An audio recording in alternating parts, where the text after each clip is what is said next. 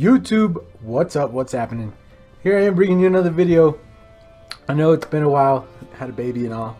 So yeah, anyway, today, by the name of the title, you probably can already tell, I'm going to take you guys into some shading techniques to show you guys and get started in those beautiful color blends that you see us airbrush artists do all the time. You know, whether we're doing a portrait or whether we're doing a t-shirt and something, you know, we just make it all smooth and stuff.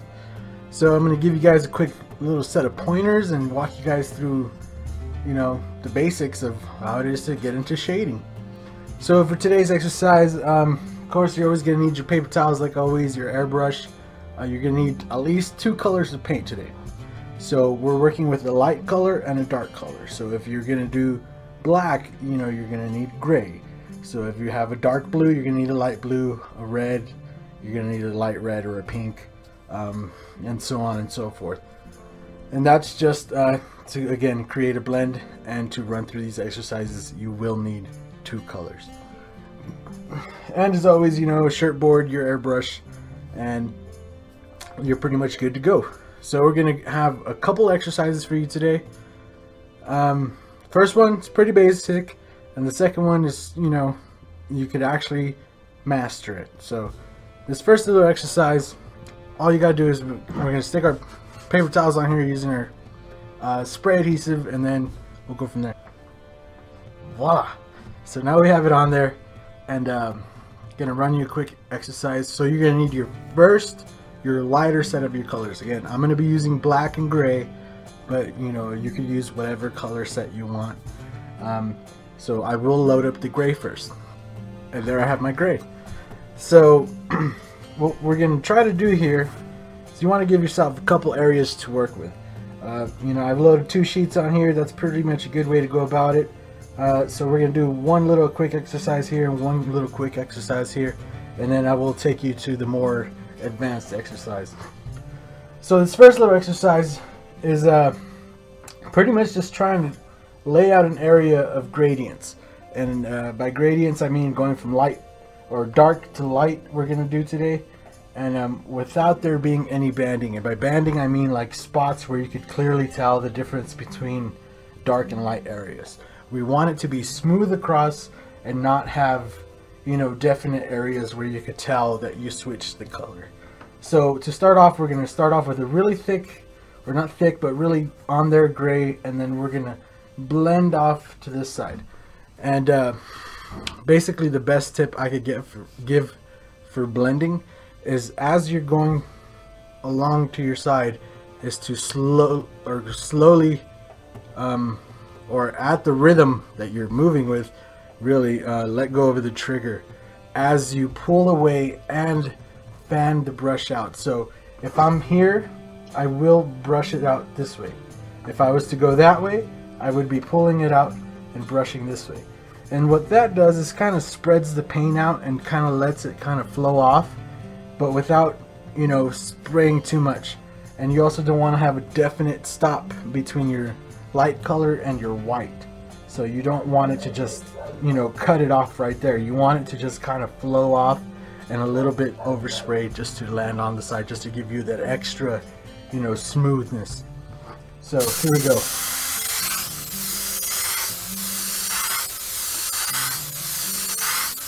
And as you can see, I'm doing multiple lines going up. And again, you got to give yourself a little bit of space in between these so you don't bunch them up and don't lay it too dark. But as you can see, it is going from a dark to a light, and there is no kind of difference. You know, there is no clear indicator of where this goes from light to dark in this. So you want to keep that up, and, you know, give yourself a good 4 inches.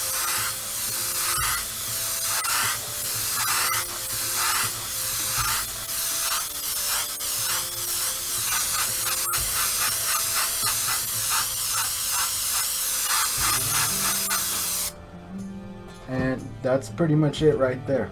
And so we're going to come back in with our second color and just again do the same thing, but with your second color you're going to fan in almost immediately. You're not going to drag it across all of this. You really only want to take it across the darkest parts of the gray as to accent the gray. But before we do the black on there, we're going to start on the next exercise, and that's just to avoid switching colors all the time.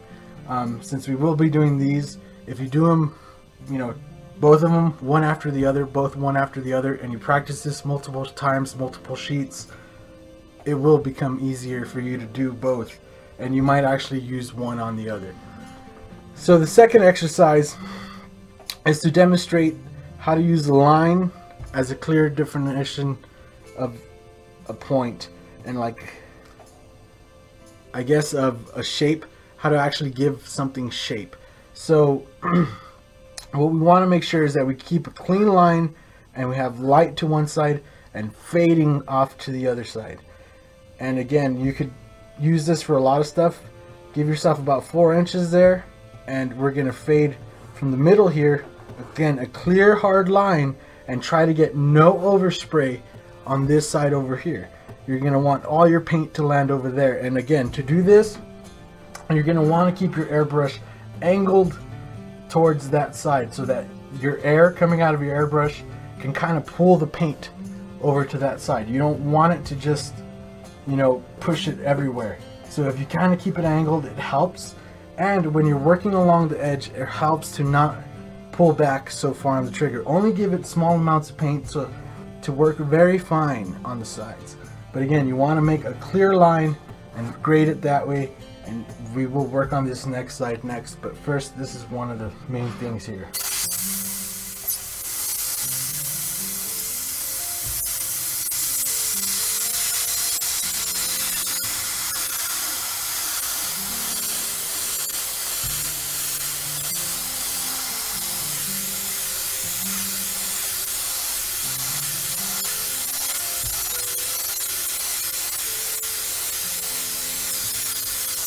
As you can see, I'm still using the same fanning technique.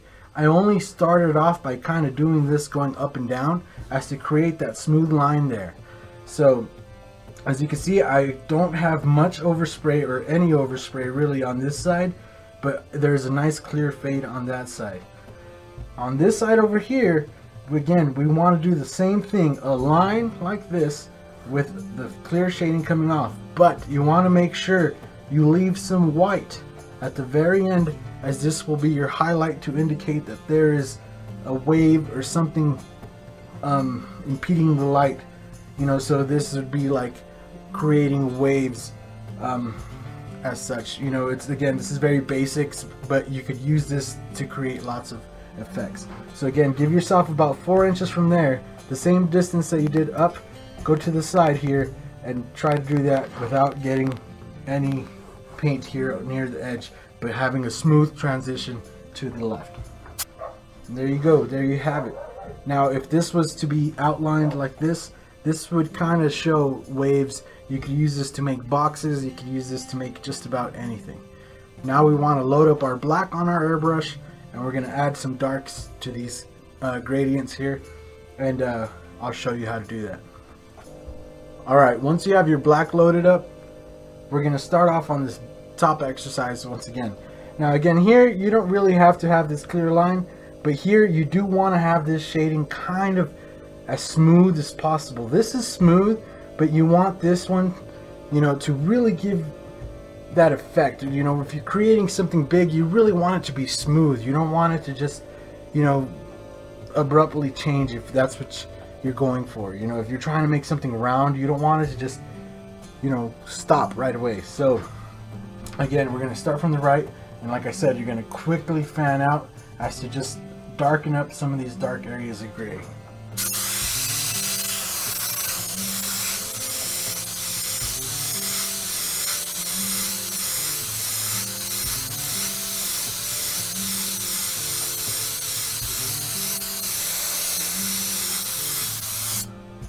As you can see there, there is black, there is a darker gray here, there is a lighter gray coming in, and somewhere in between there is a very good transition from the white paper towel to the black.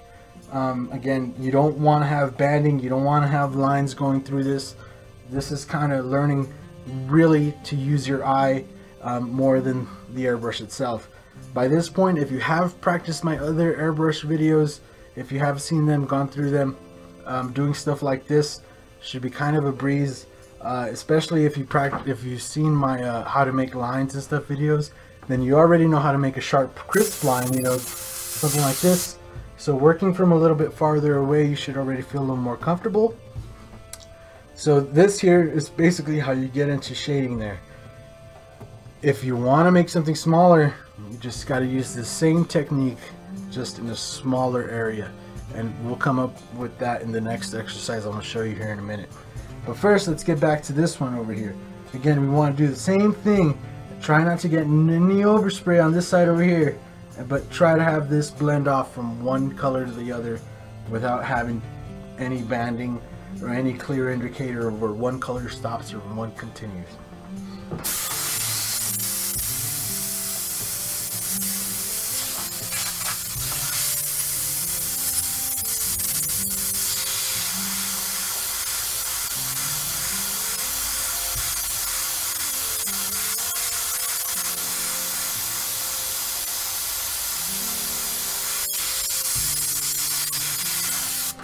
And as you can see, I use that same technique, just very close and very small strokes. And there you can see that it goes from a very, very dark black to white. And there's not any indicator of where I went from one color to the next. Again, do the same thing over here. And if you wanted, you could just practice this, you know, one after the other. But you do want to learn how to leave this white here so that eventually you can work without using any masking and stuff. That's where this shading technique will come in handy later on. So, you know, this is good to learn, you know, get your gradients down. This is good to learn, you know, master the gradients, master the shading, and start making them smaller and smaller. Now we're working with 4 inches, maybe go to 3, maybe go to 2, and eventually get it down to 1 inch to where you could get it blended in between there without, you know, covering the white and without there being any indicator of where you went from one color to the next. But let's finish this up and then we'll move on to the next exercise. Alright, same thing again. Notice I'm keeping my airbrush at an angle here, so try not to get no overspray on this side. I know it feels funny being at an angle like this at first, but you will get used to it, especially if you really care about not getting that overspray. It'll just become second nature. But, you know, practice it a lot. Once you get really comfortable doing these, this next exercise is something you could really take and use it to define what kind of art you're going to be doing. Alright, for this next exercise, you remember that piece of construction paper I mentioned? Or any kind of cardboard, like light cardboard paperwork. I like to use manila folders just because they're cheap and they're pretty much thick enough for paint not to go through. You want to take one of these, and you can either use a roll of tape, you know, and trace out the inside of the circle here, or you could use, you know, a spray can, use the bottom, trace out the circle there. And then you're going to want to cut that out. You're going to end up with a nice clean circle like this. And this is what we're going to use as our template for our next exercise here. So we're going to, again, take a little bit of spray adhesive, just spray it around the circle. You don't really got to cover this whole thing here.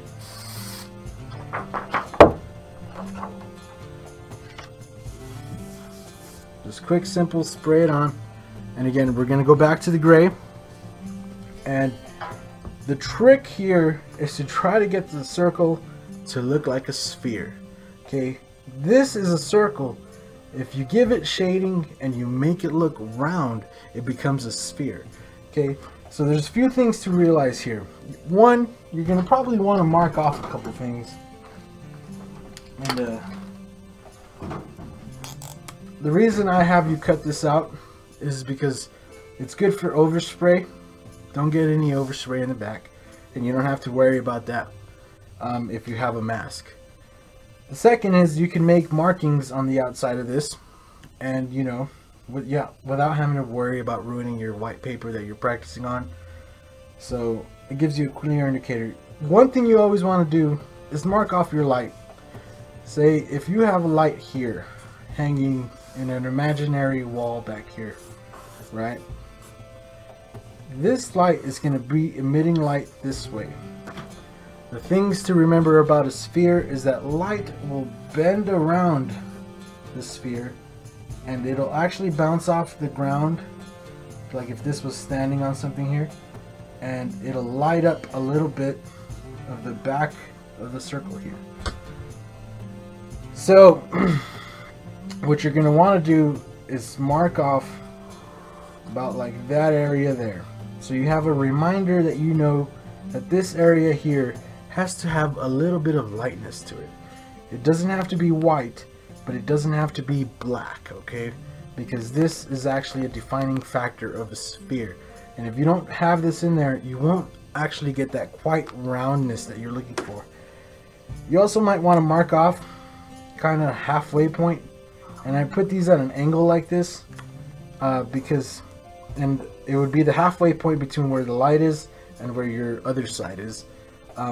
And you put these at an angle here because this is going to be your main band of shadow here, going from this line to that line in a circular kind of motion here.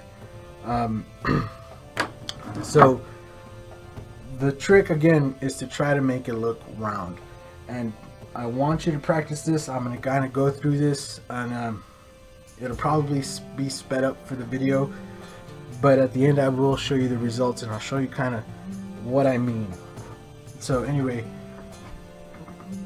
keep on watching and I'll show you what happens.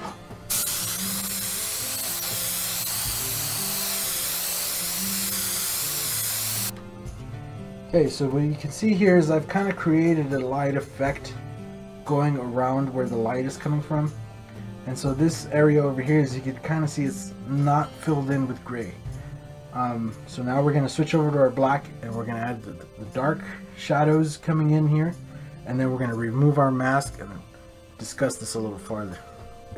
So once you have your black loaded up, it's a reminder again, this is not supposed to be black. Okay, just because the light is on this side doesn't mean that the whole thing is black. Okay, when you look at the moon at night, just because this side is lit up does not mean you cannot see the other side. If you look closely enough, you will see the outline of the rest of the moon. You know, so even in space, light travels around objects. So you got to remember this, and you got to try to apply it so that when you do paint something other than a sphere, you do remember that, you know, it's not always dark on the other side. There is light. So again, I'm come in here, I'm just going to kind of darken up these areas here and connect it in the middle. Nothing is hard, no hard lines. Try to keep it smooth and crisp.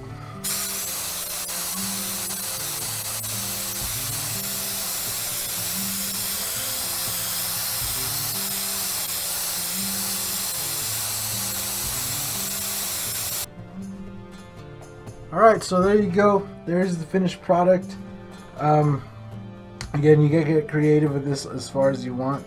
This is a quick little exercise. Again, I did this pretty quick for you guys so that you guys could see. So this one's not extremely perfect, but it is give you the good effect. It's round, it's there. You know, I've added shadows to make it look like it's on a plane here, and you know, it's a pretty good little exercise. Especially, you know, given the mask and everything, this is pretty nice. You want to practice this, get them as round as possible, as nice as possible. You could add in a white highlight, you could add gleams, you know, shimmers and stuff. You can make it look like it's shiny. But pretty much you want to get the basic down first. Start off with your shading, you know, start off with your making sure you don't get, you know, overspray. Do the circle, do the sphere, and then if you get comfortable enough, try to do this without the mask. Try to do it without getting any overspray around.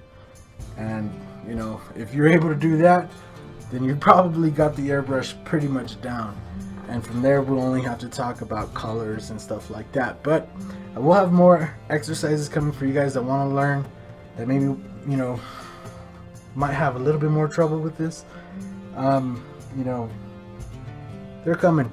So if you have any questions, post them down in the comments. If you like the video, hit that like button. If you dislike the video, hit the dislike button. It helps me out either way. If you want to see more videos, please subscribe. And thanks for watching. We'll see you guys in the next video.